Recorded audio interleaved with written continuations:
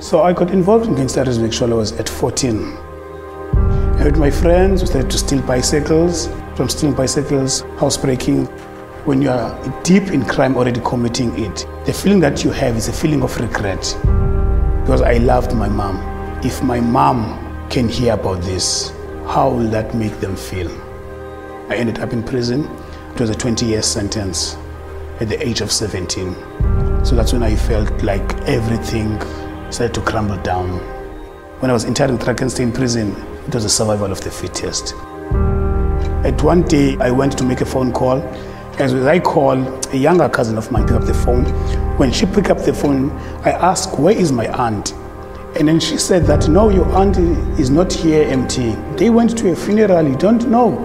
And I asked her, they went to bury who? And she said that, no, they went to bury your mom. So like, for me, it was like the end of the world. I said to my heart that, you know what, the only person that I was living for, it was my mom. When she passed away, I don't see there'll be any restraint for me not to go to be the worst person. But at one day, you were finishing, stepping, fighting with each other, the blood on the floor, then a small voice spoke to me, said that, MT, if you do not make a drastic change in your life, that will be your blood. And the prayer that I prayed that day with two prayers, I said that, God, if you are worthy to be followed by me, you are going to protect me in this room. The second one, I want to be a person of impact.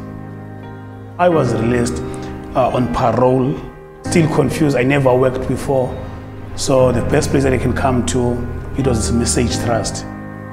So the Message, they played a role in my life while I was in prison, and they trained me in entrepreneurship, which has helped me to start a company. So I volunteered at the Message. Then they said that, MT, there's a position that is opened, and I'm doing it now. I'll go in prison and teach entrepreneurship. And on the outside, I'll train the guys to be job ready. When I walk out of prison, I walk out with hope. And when I'm walking back in prison, I bring hope to the guys. I know that I cannot make right the wrongs that I have made.